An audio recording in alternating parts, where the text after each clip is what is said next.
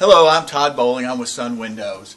If you've got an issue with the bottom or top sash sliding down or falling in a vinyl window, I want to show you a few little tricks or tricks of the trade that you might be able to try before calling a serviceman over.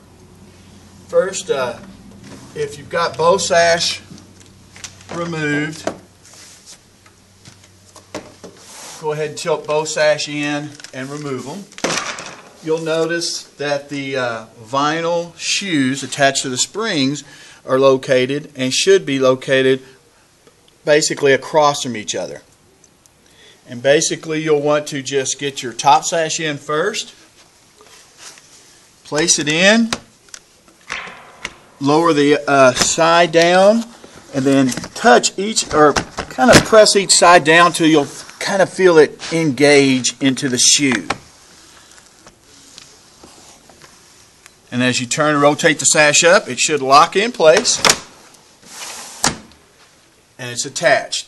Now, a key to these shoes are, you'll notice it has a U horseshoe shaped.